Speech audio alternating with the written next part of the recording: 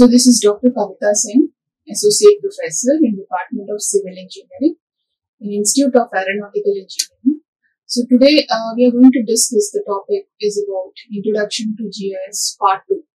So Part 1 we have already discussed in the previous lecture, and we have just discussed about the GIS, what is the definition of GIS, what the GIS do, how it is applicable in different fields, and how it is helpful to the users. So that introduction we have already discussed in the previous lecture. So few more related topics are there to the introduction. So today we will be discussing.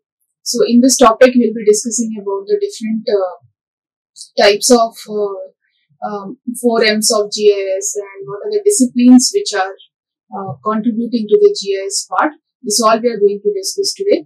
So let us start with the contents. So we have here the contents. What we have here is definition of 4 M's of GIS. So what is 4 M's we'll be discussing, and then what are the components of 4 M's. Under that we have mapping, measurement, monitoring, modeling, and we have contribution disciplines in GIS. So this all will be including in the introduction part. So this all we are going to discuss today. So let us start with the definition of 4 M's. So why this name it is called as 4 M's? Why we call it as 4 M's of GIS? The reason behind here is we have 4 M's means we have mapping, measurement, monitoring and modeling. So this all starts with M. That's the reason we call it as 4 M's. And these are the very important functions. These are the very important components which every time the GIS uses. So without these components, the GIS is not at all possible. So that's the reason these 4 M's are very important whenever you work with GIS part. So first of all, just recollect what is GIS we have discussed in the previous lecture. So GIS is about the collection of hardware and software, setup of hardware and software where we can give the information, display the information, visualize the information, analyze the information, and finally give a user-friendly output to the users. So it is a hardware and storage system where we can get the entire geographical information, all the geography of the Earth surface, all the entities whatever present on the Earth surface, that all information we will be getting in the GIS setup, right? So that setup, when it is possible, when we use this 4 M's while the operation, right? So 4 M's of GIS refers to the core components necessary for functioning of GIS system, and these 4 components are mapping, measurement, monitoring and modeling, and are integral to the functionality. So these all are integrated together, so then only we can just work with GIS. And application of GIS enabling users to visualize. What is visualize? Visualize means they can just see entire information which is fed in the system, in the GIS system, and then they can analyze the data, then they can interpret the data and manage the spatial data effectively. So if they have this 4 M's, if they have the process of mapping, if they have the process of measurement, then they have the process of monitoring and then modeling, then they can just go with this visualize, analyze and integral and interpret and manage the spatial data effectively. Now this is the figure we can see here, which is about the 4 M's of GIS. So here we can see 4 M's of GIS. We have measurement, monitoring, mapping and modeling. These 4 M's or components we can say of GIS are helpful in the mapping process, are helpful in the showing the results output of the data. So by using this 4 M's we can just prepare this LULC. What is LULC? LULC is land use and land cover. Okay. LULC is land use and land cover. So which gives us the entire information which is utilized. The land use means the information, the features which are on the Earth surface which are utilized by the human beings, that is called as land use. Then what is land cover? Land cover is the area which is covered by naturally. So naturally covered area is like forest areas, water bodies and all the resources which are covered naturally are called as land cover. Okay, so that all mapping we can do the measurement in LULC, while preparing the land use land cover map, we can just do the measurement. We can monitor time to time. We can just do the mapping of this land use land cover, and then later we can do the modeling. If you want to prepare then we call it as digital elevation model, or if you want to prepare a triangular irregular network or something model you want to prepare with this kind of land use land cover, we can do with the 4Ms of GIS. Same thing with the cadastral. Cadastral means it's a village level map. Okay, it's a village level map where you find a very large scale map with a very high resolution data. So that cadastral maps are easily can be prepared with the help of the measurement, monitoring, mapping, and modeling. Right? So this all 4 things we use it, and we are able to prepare the this kind of information like hydrology which is related to the water. So all the water information, all the water resource information can be prepared with the help of the measurement, monitoring, mapping, and modeling. Same thing with agriculture. We can just prepare this data with the help of these forums, and later we can just go with this environmental assessment. What is environmental assessment? Assessing the environment before going for any kind of project setup. We are going to assess the environment. What is the condition of the environment? What is it present? And what is the effect of that particular project on the environment? How much area is covered with land use? How much area is covered with land cover? How much area is utilized for that particular project? That all assessment can be done with the help of this 4Ms, that is measurement, monitoring, mapping, and modeling. So even if you want to prepare this drainage network model, what is drainage network model? So when you want to show in a single map how the drainage works, like how the drainage flows in which direction, that all direction if you want to show, then that all drainage network modeling can be done with the help of these 4Ms, that is measurement, monitoring, mapping, and modeling. Later terrain models we can prepare. We call it as terrain models, digital terrain models.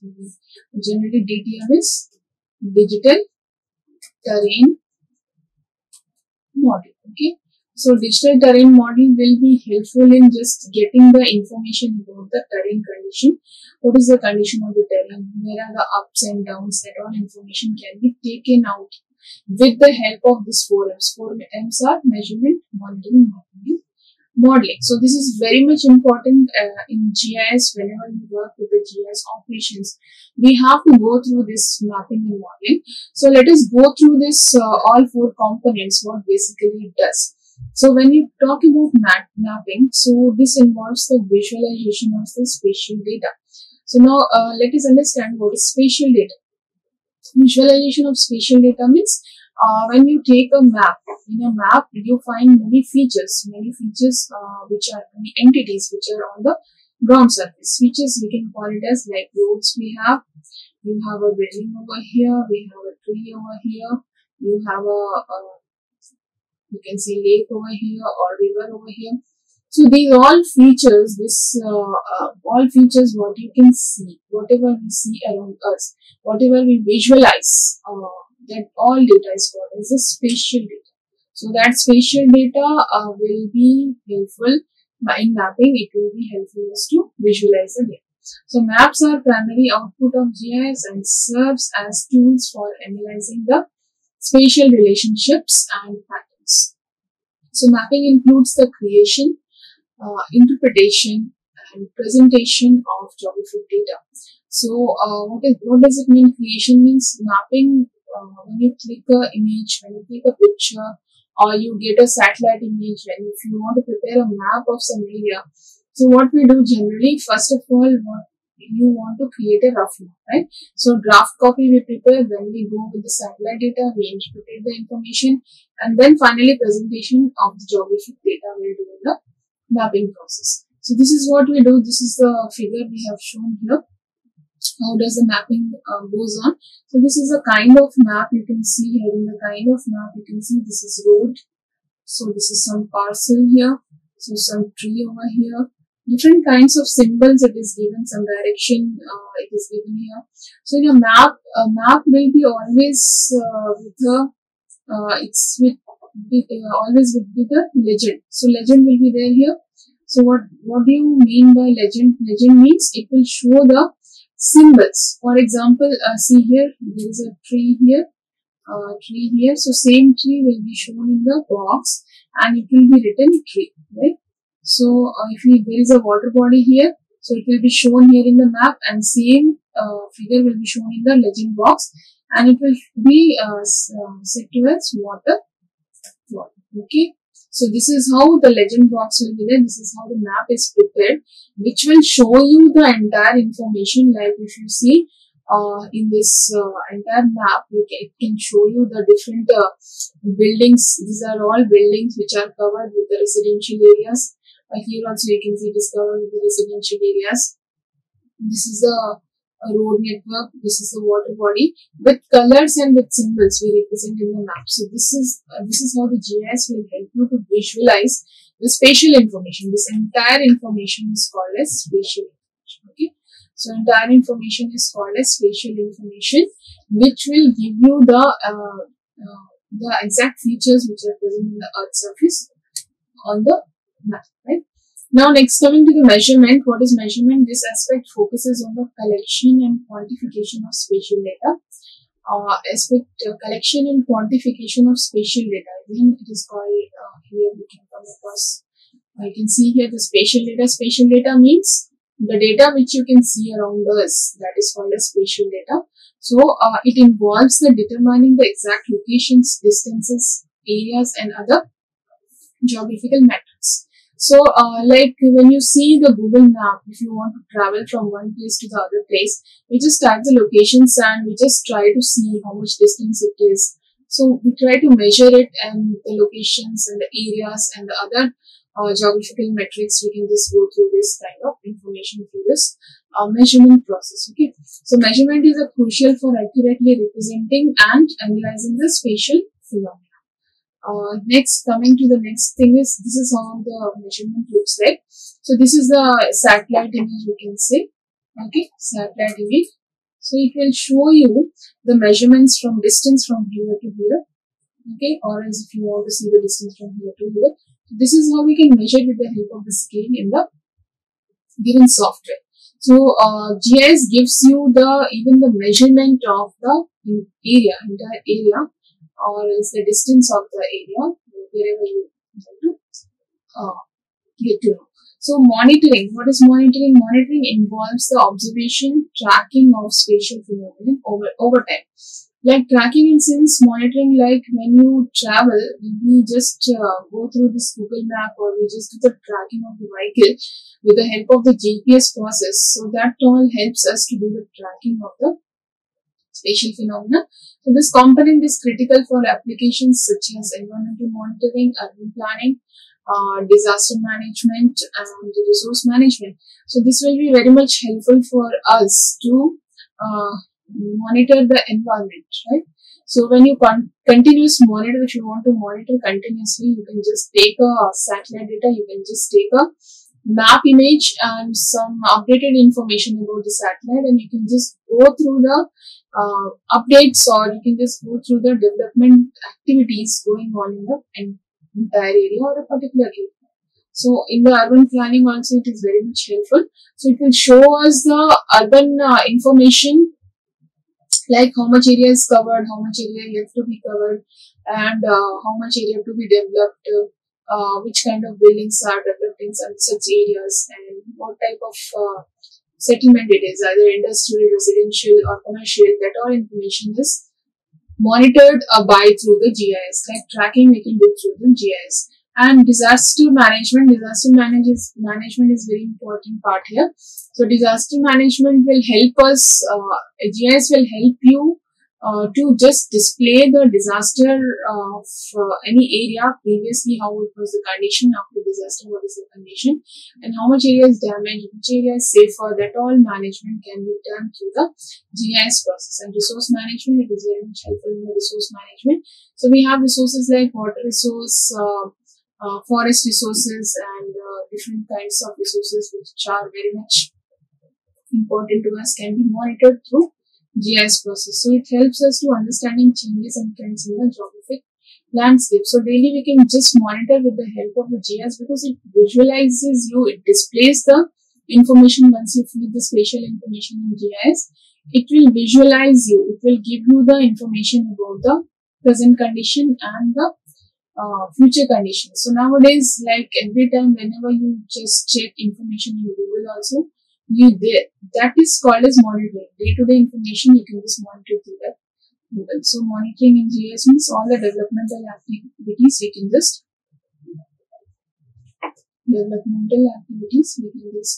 manage, and we can just monitor through the GIS process. Now coming to the modeling part.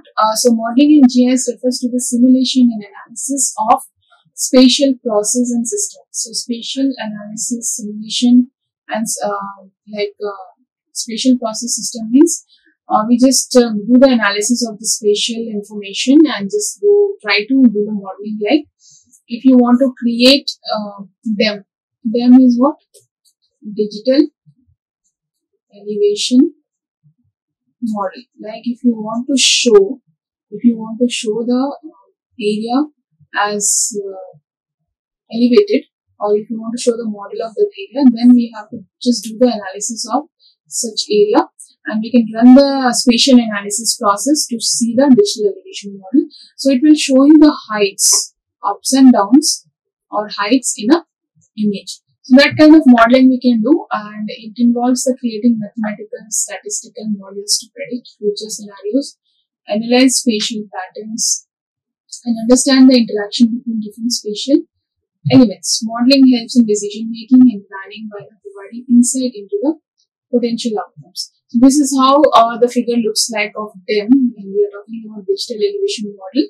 So when you run this analysis process, spatial analysis process, or simulation analysis process, then we can see the whatever data is fed in the system, either spatial data or non-spatial data. It will show you the output like this. Okay, it will show you the output like this. So it will show you the elevations, it will show the model of that particular area. Now you can even create this triangular irregular network of an area. So it will show you the heights of the particular area when you feed the information to GIS process. Now, these are the 4 M's. Now, coming to the contribution disciplines of GIS. So, what are the disciplines which are contributing to GIS, how the GIS is working and how it displays the data, which type of information is fed to that software, which will show you this particular information. So, we have disciplines like geography, we have cartography, we have mathematics, we have surveying, photogrammetry, digital photogrammetry, remote sensing technology, CAD, computer software, automatic cartography, and statistics. So these all disciplines will be contributing to GIS. So when a software is made, this all contribution is taken to the GIS process to prepare the software. Right? So let us understand geography. What is geography? So how does it contribute? So geographic information system. It's a computer system that analyzes and displays the geographically referenced information, and it uses data that is attached to the unique locations. Most of the information we have about our world contains a location reference where our USGS stream gauge is located. So this geography will give you the locations of the geographical features which are present on the Earth's surface, how it is located and how it is referenced. That all information is given by the geography discipline, right? So that is one important part. Mathematics is also contributing to GIS. So GIS is built on a foundation of several mathematical principles. So it is built on the several mathematical principles. So that enables the manipulation, analysis, representation of spatial data. So the 3 key mathematical concepts that underline the GIS are generally trigonometry and calculus. So this will help you to make the software part. So many mathematical models are used, many mathematical principles are used for the creating the GIS software also. So mathematics is also a very important discipline which contributes to GIS. Next, coming to the cartography. So what is cartography? Cartography is related to the maps. So cartography is an old map making technique. So all the cartographers which are related to this particular discipline, they used to prepare maps and then they used to travel based on that particular maps. Okay, so the cartography maps and GIS cartography is considered as the theory of practice and map making and map use, notably in the context of graphic communication, and the distinction between the conventional analog cartography and modern digital cartography is contextual. So cartography is related to the map systems. Now coming to the surveying. What is surveying? Surveying means it surveys the entire information. Like GIS is basically it's like an entire digital survey. Like we can use this GIS process through survey. What we can receive is topo-sheet maps, and we can just including GIS to sit at one place, and they can do the digital survey with the help of the surveying process.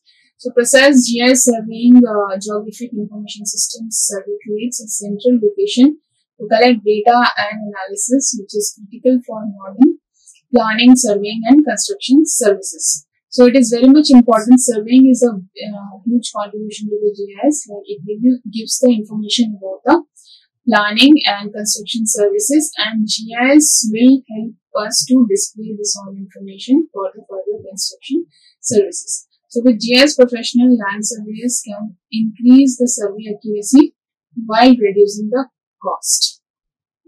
Now coming to the CAD computer software. So CAD and GIS are two types of spatial softwares. Like GIS captures, stores, analyzes and presents the spatial information visually. Meanwhile, computer-aided drafting, CAD will be just help us to with the help of the computer system, it helps us to make it in a draft form, and go just finally it will help us to go for the construction works after preparing the drawings through the CAD. So now talking about photogrammetry. Photogrammetry is very much helpful here again. So here in the ortho rectified photos are commonly used in the geographic information systems cartography to create maps, and the images can be broadly deployed once after their alignment or registration with the known coordinates are given to the GIS system. Okay. Next coming to this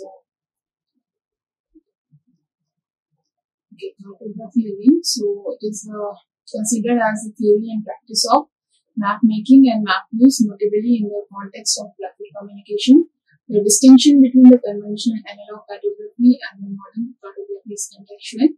A generalized definition of map may refer to it as a 2D and a graphic representation of the attributes of the spatial relationship of the GIS features. Now coming to digital photogrammetry. So photogrammetry is normally used with the aerial photos, and that will be helpful in the GIS process.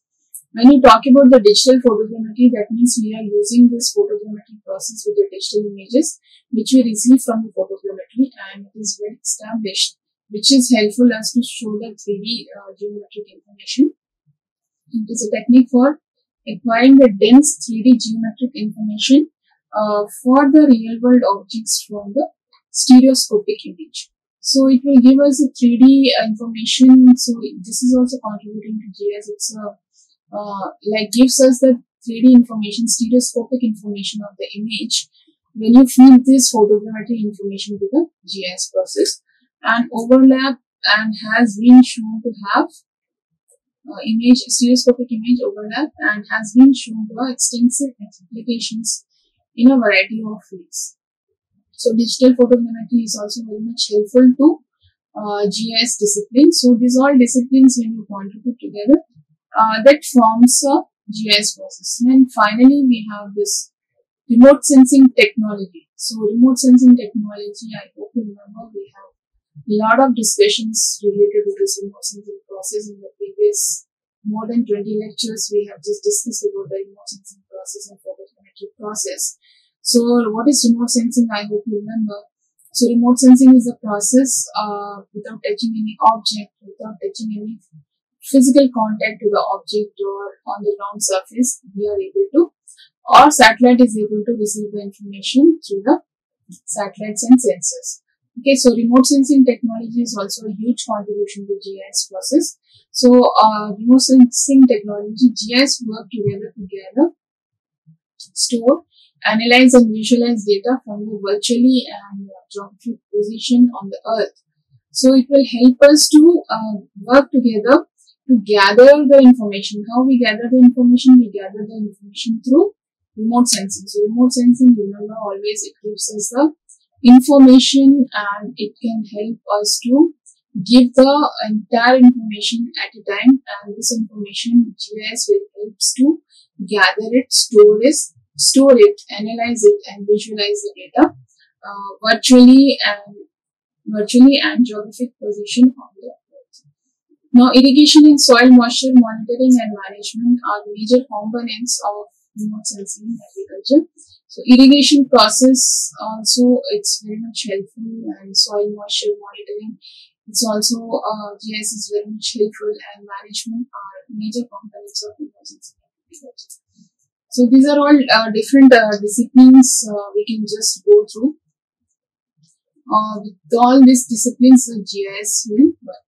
So to contribute this, all disciplines are very much important to make a GIS run or do the operation to process it. These all disciplines are contributing to it. These are all about the introduction part. Again, about the 4Ms and the contribution disciplines of GIS. Then you can just go through these references for the further contents, like MNG Reddy book you can just go through for the GIS process, and later you can just go through this links for finding out more information about it, and Tanchain book you can just go through for the more GIS operations in the process if you want to find out. And later, if you want to get more information, you can just go through this remote sensing GIS by V. Bhatia, which is from the Oxford University Press, New England. Right? So that's all for today. Thank you. Like, share and subscribe. Hit the bell icon for more updates.